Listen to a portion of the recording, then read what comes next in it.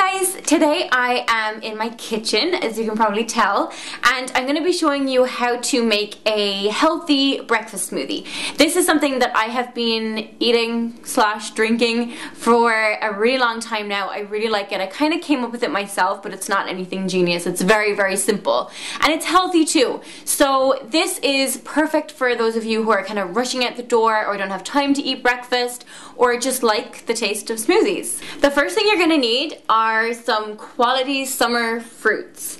Well, yeah, that's what it says on here. So this is just from a brand called Boylan's. I got it in the frozen food section of my supermarket.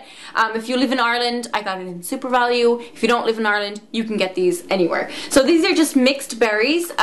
You have some strawberries, some raspberries, some blueberries, and some black currants. So super, super good. They make the smoothie taste really sweet and delicious. You're gonna need about 100 grams of the mixed berries. So I just measured them into this little bowl. You're also going to need some low-fat organic yogurt. I like to buy organic just because it's better to do that. And this is the low-fat natural variety, but you can get flavored ones. You can get a vanilla kind, which would be actually really good with this smoothie. Then the third and final ingredient in this super simple smoothie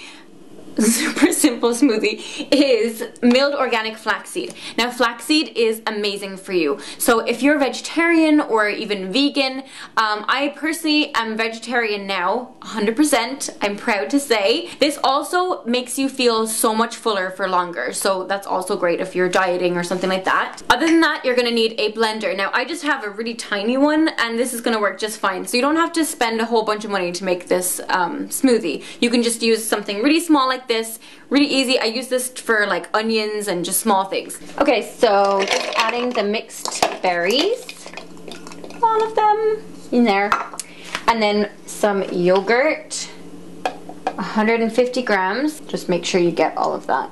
Now I'm taking 1 tablespoon of the flaxseed,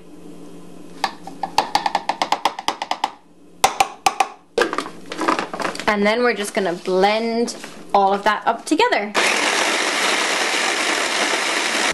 And this is what it should look like. It's kind of like a dark pink. It looks really pretty and super yummy. And then just pour it into your glass.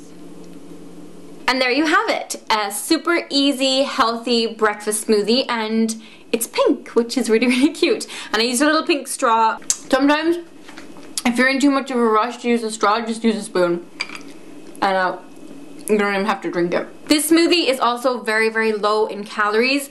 I know this because I worked it out in my little my FitnessPal app. So there's only, I think, about 215 calories for this exact smoothie with all the ingredients that I use. So if you're on a diet or if you're trying to lose weight, this would be perfect for even just a snack.